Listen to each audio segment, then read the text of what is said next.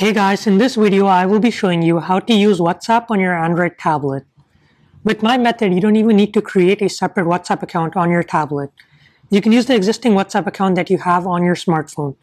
And you can use the same account simultaneously on both your smartphone and tablet.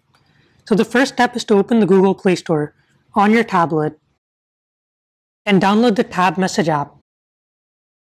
The link to the app is in the description below. So after the app finishes downloading, open the app. On the app's home screen, tap on the web scan option.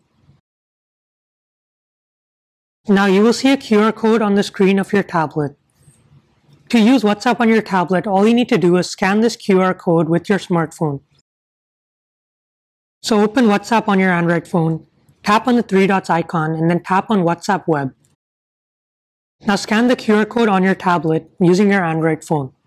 If you have an iPhone, open WhatsApp, tap on the settings option, and then tap on WhatsApp Web.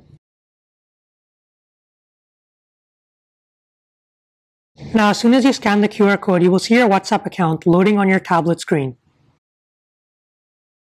You can now enjoy WhatsApp on the big screen of your tablet. That's it for this video. If this video helped you out, hit the subscribe button to stay tuned for more videos like this.